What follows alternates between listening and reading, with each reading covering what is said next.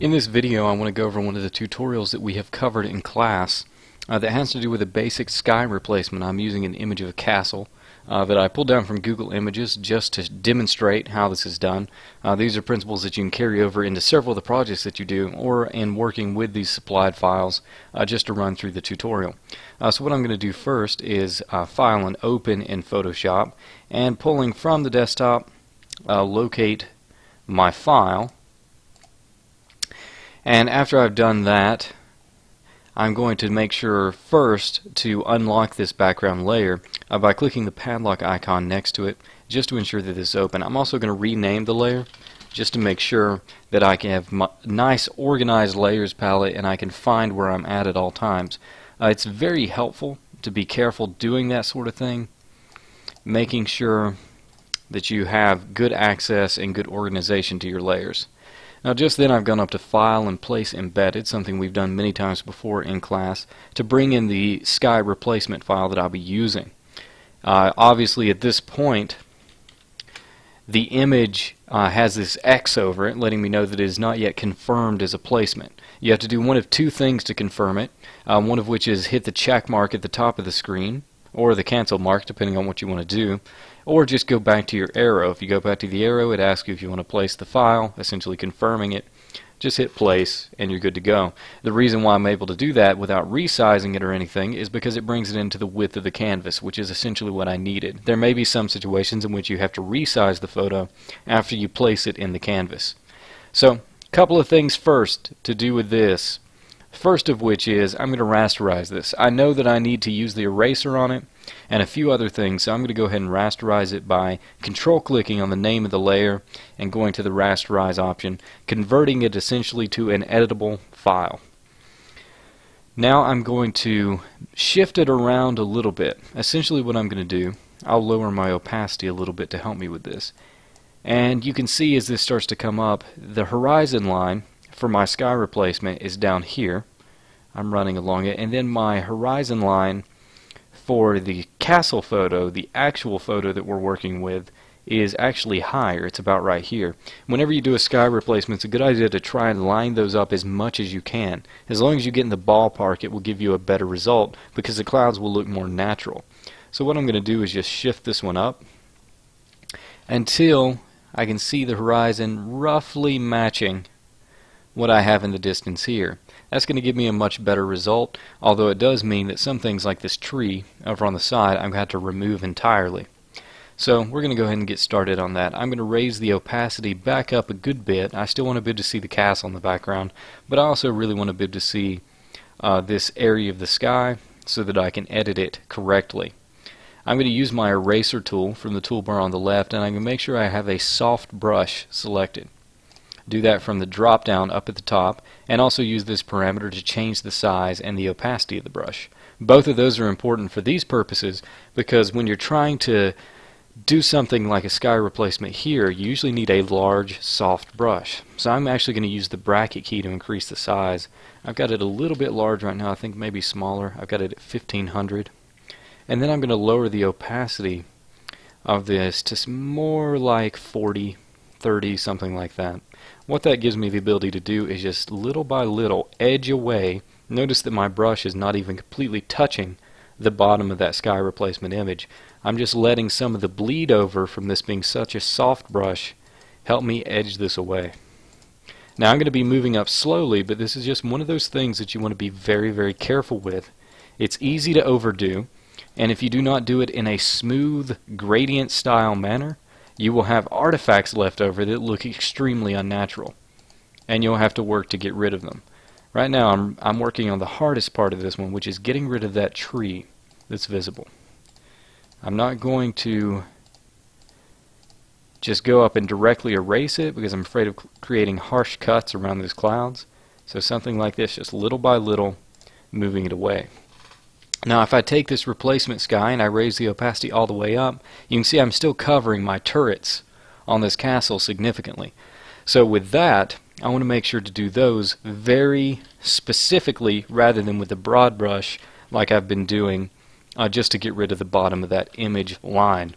So I'm going to zoom in using Command plus, and then using still a soft brush, I'm going to go in and start to edge away some of this to make sure that turret remains visible.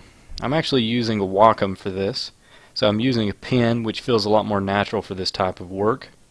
You can do it with a mouse. You can very much do it with a mouse, but I really enjoy using a Wacom, and we provide them in the classroom. And then also they're not that expensive to purchase if you get the smaller tablets, the small Intuos. So this is a really effective way to do this.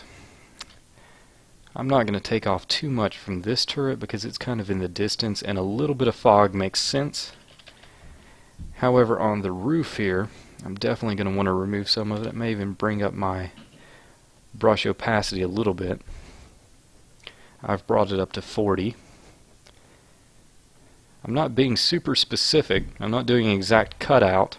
A little bit of fog, a little bit of variance in the thickness of these clouds around them can actually be good.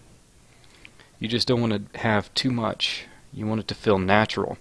The biggest thing about compositing photos like this is getting a natural look. It has a lot to do with lighting and then also little logical things like the location of light, the amount of clouds, if something is covered.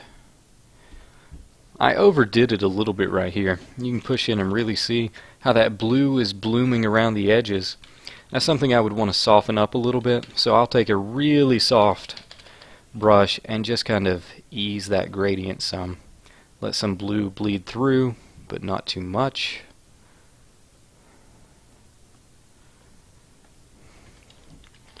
Create kind of a halo effect around it.